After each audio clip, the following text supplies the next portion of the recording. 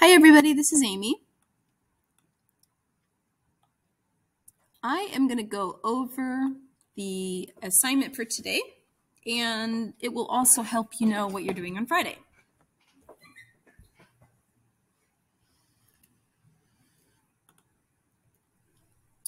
First of all, you're doing the prompt. Hopefully you started with that the first few minutes of class. I have a couple of reminders for you. Turn in your pre-instruction drawings. That's the hand, the object, the self-portrait. Please put them on the turn-in shelf. Also turn in your Who Are You art to the turn-in shelf. If you have not taken a photo of that, please make sure you take a photo and put that in your OneNote. But make sure you get that original assignment turned in so I can get those graded. Okay, so we already talked about sketching and drawing style. So please go and review the OneNote. If you missed that assignment or you need to see what the sketching is all about, there's a couple of videos in there that are really great that you can watch. One is about the 5 stages of drawing, and another one is a young person talking about drawing styles, which is really important to watch.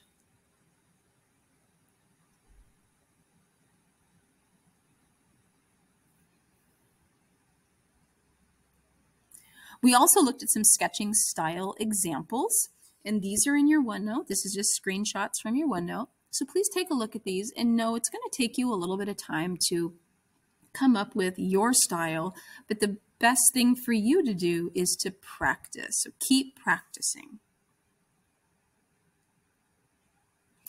Also take a look at some of the other examples in OneNote. You're going to be drawing from life, and it's really important that you're doing observational drawings, so you're having the object in front of you when you're drawing. Please don't draw from your phone or pictures or things like that. You want to draw from the object. So this is an example of someone drawing from a pair that's sitting, at the table, and they're using their gestures, contour, and guidelines. Then they're adding some value, which I'm going to show you some examples of. So please keep in mind that these are in the OneNote if you need to see examples.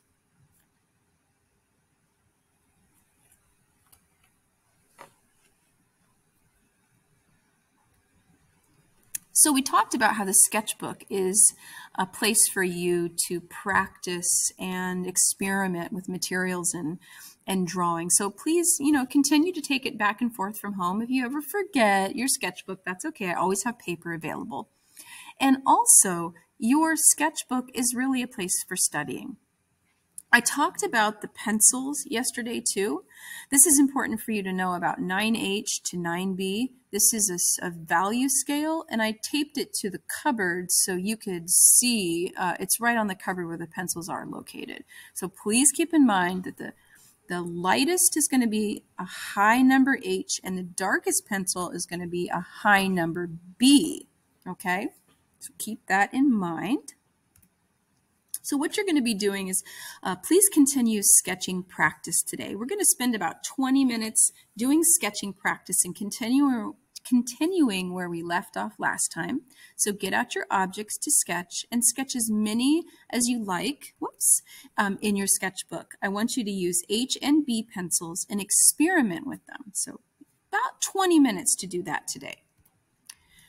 Then, goodness, it keeps advancing on me here. I want you to spend some time working on this.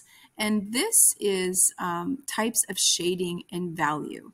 So this handout will be at your table, and you can keep it. You can tape it in your sketchbook if you would like.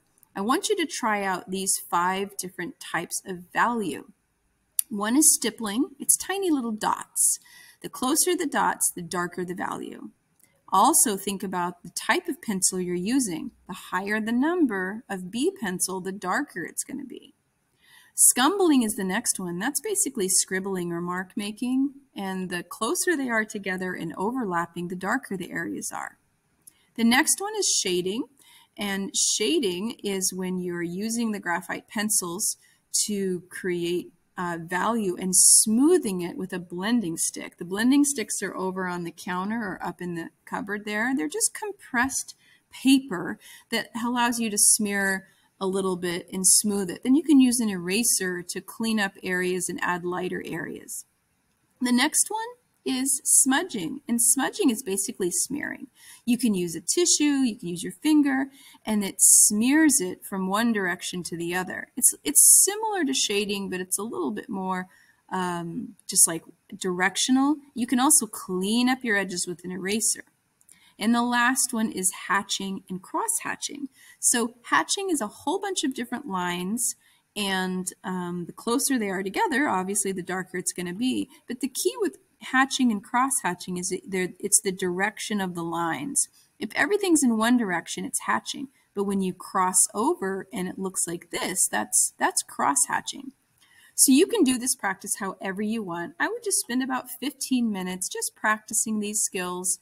You can practice them like this if you'd like, or you can draw some boxes and practice. Please label them though, because labeling them will help you understand and remember what techniques that you tried. So last semester, we used these techniques later in the module, but this semester we're going to start them early so you can incorporate them into an assignment we're going to do that's a graded assignment called Studies, okay? And that we're going to be starting next week.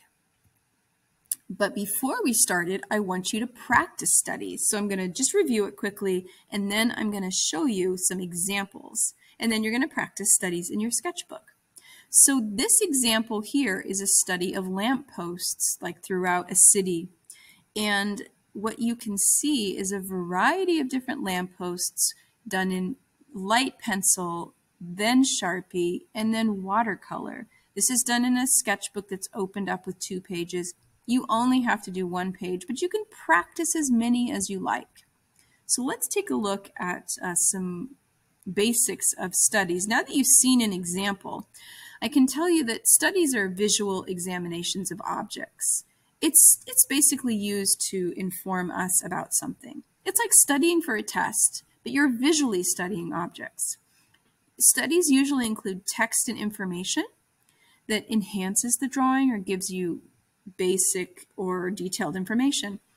You're going to be using pencil, Sharpie, and watercolor. So you can practice with any of these materials that you'd like. Please make sure you clean up after yourself if you're going to try just practice with the watercolor. The watercolor is in a cabinet that's opened up. It's up above the pencils. Please put everything back when you're done if you get to the watercolor. If you don't get to the watercolor Thursday or Friday, no problem. We're going to be doing that the following week. So Studies can lead to other artworks that are final artworks. A lot of artists may practice hands or practice composition study before they actually do a painting. And then, of course, it's practicing observational work. So here are some great examples of Studies. There's some shells. There's the lampposts again, a different kind of lamppost here, just a drawing. These are done with charcoal and watercolor. Those are beautiful. This is a Leonardo da Vinci drawing. He did studies of body parts, and he drew them. He measured things. He got corpses from a morgue. He would dissect them and draw them. And some of his studies are what medical professionals have used for a very, very long time to learn about the body. And of course, here's one of hands, a study of hands prior to a painting. Here's some student examples. These are really beautiful. They're all very different. This one is just shells. This one has a couple of other things mixed in, some fruit and shells. 3 views, different angles, 2 views, 2 angles here. And then these are actually the first 2 are done with pencil, Sharpie, and watercolor. There's even some little studies of color here, and there's lots of text. This one is different. It's still a shell study, but it's a variety of different shells. Mostly with pencil and watercolor, and they haven't really added any marker. So they're all very beautiful, all really well done. But you can choose whatever objects you like. I do want you to know that there are demonstration videos in the OneNote. It's important for you to know this, so if you need to go and watch them, you can. This is the assignment overview from last semester. There's a video of me drawing shells. Then there's a video of me drawing some flowers with different views. This one I add colored pencil, and then this is the demonstration I'm going to show you next week about watercolor, and you can watch it if you want to. They're all in OneNote. So you're going to be practicing studies in your sketchbook for the last part of class. The first part of class is just sketching practice. The middle part is working on the value practice. The last part of class is working on practicing studies in your sketchbook, okay? So practice, practice. Make sure you take a little break when you get a chance. Stay in the room, sign out, use the pass. Enjoy working with the materials. And then, of course, don't forget to clean up when you're all done. Okay? So I will see you next time. Thanks for watching.